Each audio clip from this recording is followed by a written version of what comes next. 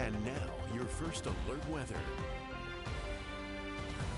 Pretty nasty looking over at Pocatello right now with some of that sleet, if you want to call it that, and a grapple pushing through it. Some of it may be hail. You may end up seeing some really quick downbursts of rain as well. 19-mile-an-hour winds and gusts beyond that, and 47 degrees. And that's that cold rain. Feels like it's about 40, and you can see the ice forming on the camera now. We've gotten through one system. We had a pretty decent day yesterday with 60s for highs. We're dropping that like a bomb, and it goes over like a pregnant pole vaulter. We are not seeing any relief for this nasty, dreary, snowy and wet afternoon. We've got some snow showers that have developed into the Pocatello area and right across Chubbuck, and they pulled up from 84 and 86. Pretty good swath of mixed precip.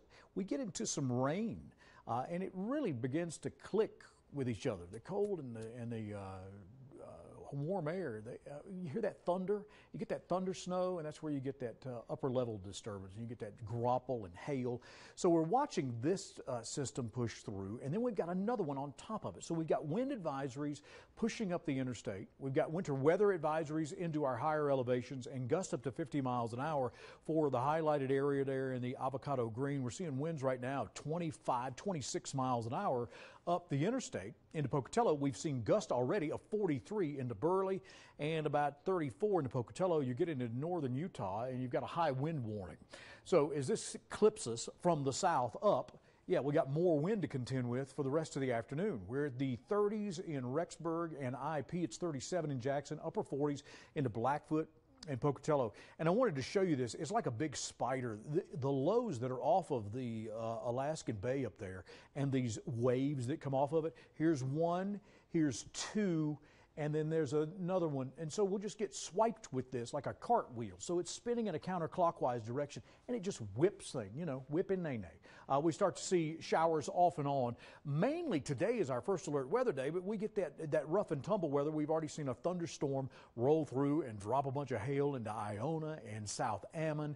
And then we've got that mixed bag of precip that will linger on into tonight for Rexburg and Sugar City. We get into Driggs and Victor tomorrow and on over into Lincoln County, Wyoming with a scattered shower chance, but high pressure. High means dry, so we clear this out for tomorrow and bring back some snow showers into tomorrow night. We're going to see some rough winds here. You get into the afternoon, Michael will be here, but we're talking about 27-mile-an-hour winds along I-15 and up 20, and just really gut-wrenching movement around here to add in any kind of precip with it. It can make things really tough. And you know, if hail hits you going 30 miles an hour, that's like a pellet gun. We're going to see some of this accumulate into the mountain areas, Driggs, and on into the southeastern highlands. By the time we get into late Wednesday and early Thursday, I'm expecting some mountain accumulations, but a dusting for Idaho Falls at this point with the movement of everything. It's going to be in the mid-40s for the afternoon. We're still in the teens and 20s tonight, so everything freezes.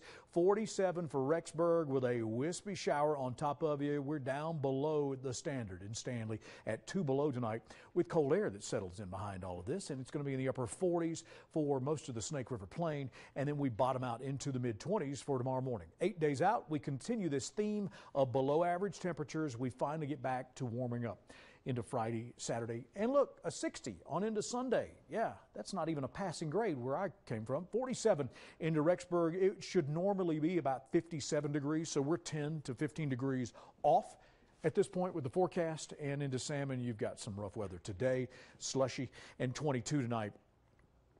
43 into Jackson. You'll have some windy conditions, and we keep these shower chances mingling with us on into Thursday as well with mid-30s for highs. Pocatello, I just can't pull the plug on this thing yet. We'll reprise some of the snow chances and rain mixed in on into Thursday, and we'll get that next little wave over the top of us. But you see how it's spinning, and it just comes through and just, you know, slaps you around. 48 in Idaho Falls for the afternoon. Be 26 tonight. Pretty sloppy weather. Back to you. All right.